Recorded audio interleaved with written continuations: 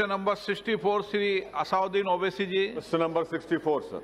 Statement is laid on the table of the House. ना Asaduddin Owaisi ji का आपका ही है.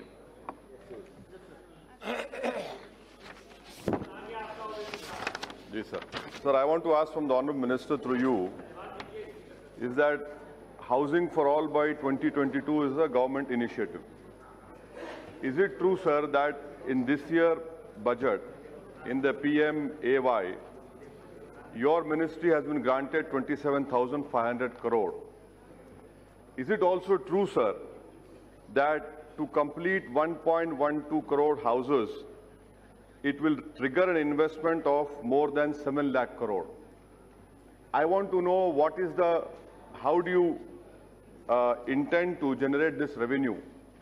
Because I'm sure that you don't have a magic lamp wherein a genie comes out and gives you 7 lakh crore in 2 years.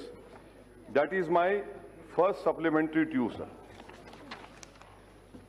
I would like to inform the honourable member through you that yes, it is the government's objective, as enshrined in the Prime Minister's original statement, that it's his dream that by 2022, every Indian citizen, no matter where he or she lives, should have a home of their own with the title in the name of the lady of the house in order to encourage gender empowerment. Also, that it should be a pakka home with a kitchen, a toilet, and all other facilities which will be provided in a modern home. Now, when we embarked on this scheme, we realized that you needed to do a demand assessment, and the demand assessment was done before I joined this ministry, sir. According to that, we would have to construct or sanction 1 lakh homes. This demand assessment was subsequently revised to 1,12,000. Yes, it's true that we had a meeting in December. 1 crore 12 lakhs, 1 crore 12 lakhs, 1.12, 1 crore 12 lakhs. Sir, in the month of December, the Committee for Monitoring and Sanctioning of Projects, headed by the Secretary in the Ministry, approved 6.7 lakh homes under the request received. This took the figure over the 1 crore mark, and we have now sanctioned 1 crore 3 lakhs. The overall figure of 1 crore 12 lakhs will also be sanctioned, I think, within the next month or two. Now the issue comes on whether a project of this magnitude, a project which is so ambitious, it can be financed through budgetary allocation. I think on an average, if memory serves me right, we were getting about 6,500 crores in our budgets over the last 5 years. This was clearly not sufficient for us to be able to finance a project of this scale. Therefore, soon after I became a minister, we started examining the possibility of additional funding through the National Urban Housing Fund, NUHF, and we were able to secure another 60,000 crores. Now, sir, in many of these projects, first of all, in overall terms, out of 1.12 crores, 32 lakh beneficiaries have already received their homes, they are living in them. Another 62 lakh beneficiaries have had their projects grounded and work is going on. We have made the initial payment, but we will require more funds. In order to prepare myself for this question this morning, I knew that I would be asked this question.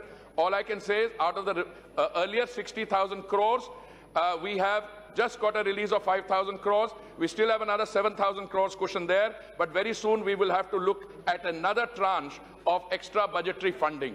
And I want to assure the honourable member, I want to assure this House that we are intent on getting this scheme completed well before 2022, and we will find the resources in order to be able to complete that task. मैं आपकी मदद चाहता हूं, sir. मैं आपकी मदद चाहता हूं, सर. यहाँ पर आप इनको ऐसा आसान से नहीं छोड़ेंगे. ये मेरा सवाल क्या था, सर, कि मिशन 2022 के तहत आपने वादा किया कि 1 करोड़ 12 लाख घर बनाए जाएंगे. मैंने मोहतरम से पूछा कि आपको इस साल बजट में 27,500 करोड़ रुपए दिए गए. 1 करोड़ 12 लाख घर को मुकम्मल करने के लिए आपकी मिनिस्ट्री को क्या 7 लाख करोड़ की जरूरत नहीं है? और आप फिरा कर कभी फास्टर वन, कभी गूगली, कभी चेक कर रहे हैं, क्या है सर ये? सर ये एक सवाल सर आप देखिए सर, मेरा पहला अब इसी में चले आता है। हम एक पॉइंटेड सवाल किए मोहतरम से, वजीर साहब से, और वो बोल रहे कि रिसोर्सेज जनरेट करेंगे। भाई आप जनरेट करेंगे तो वादा करिए ना कि 7 लाख करोड़ देंगे। सर मेरा दूसरा सप्लीमेंट्री है, वो जवाब नहीं दी। मेरा दूसरा सप्लीमेंट्री मेरे साहब से ये है कि do you know sir that 4 days ago in Mau district of UP an old woman died because of collapse of stairs under this same PMAY. There are so many complaints about the quality of construction.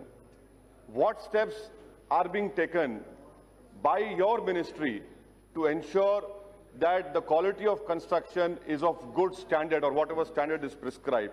And may I also, sir, I also want to know from the Honourable Minister, is that have all the installments on the scheme been transferred to beneficiaries in a timely manner so as to enable them to construct houses at the earliest?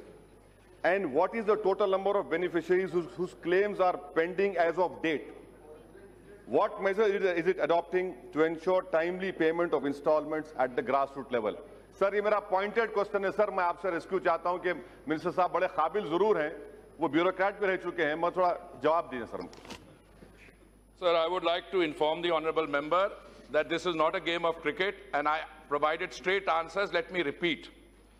Those 27 straight bat, front first, foot forward. 27,500 crores is for the ministry, not for affordable housing. And as I said, over the past 5 years, we have been getting an average about 6,500 crores or so. Now, out of this 27,500 crores, what comes under PMAY is about 8,000 crores. You cannot have a situation, sir, where we cook up a figure and then we say this is the figure as if it has a finality, 700,000 crores. It could be 900,000 crores. I'm trying to explain that the scheme is implemented through 4 verticals. It's not that 1.12 crore homes are being built. Some are being sanctioned. Some are amounts as small as 1,50,000, which are given for beneficiary-led construction. If Mr. Owaisi, the honourable member, has a home of his own, he'll get 1,50,000. Equally, if you have a credit-linked subsidy scheme, which we have an interest subvention, you're a young professional, you go to a bank, you want to borrow money, we give you 3% upfront. So the figure is not 700,000 crore. So once you cut a figure and then you seek the speaker's help, sir, you don't need the honourable chair's this thing. I am providing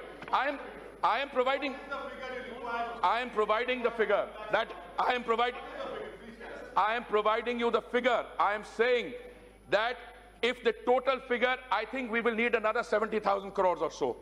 Apart from the budgetary grants that we've got on an average of 6,500 a year for 5 years, 8,000 crore this year, and we will keep getting till 2022. If you set those aside, take 60,000 crores, which we've got through extra budgetary funding, maybe another 70,000 crores. But I cannot answer the question till I know the specifics of this. Please don't create a false narrative on this subject as well. I am providing you the answer.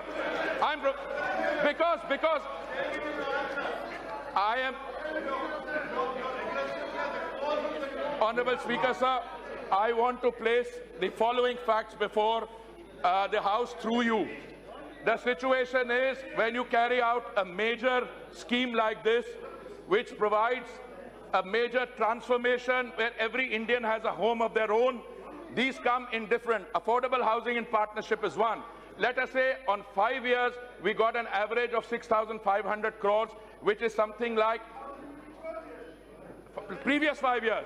Now we are in a situation, we are going to exhaust the 60,000 crores. We will need another infusion. Total will be about 120, 130,000, but the exact figure will come when you know precisely how many beneficiaries there are under CLS, how many beneficiaries there are under beneficiary-led construction. Mr. Chair, Honourable Speaker, sir, the precision in figures is not a part of a political debate. It is precision in order to deliver. And the issue is that the homes are being delivered. Shri Sayyid Imtiaz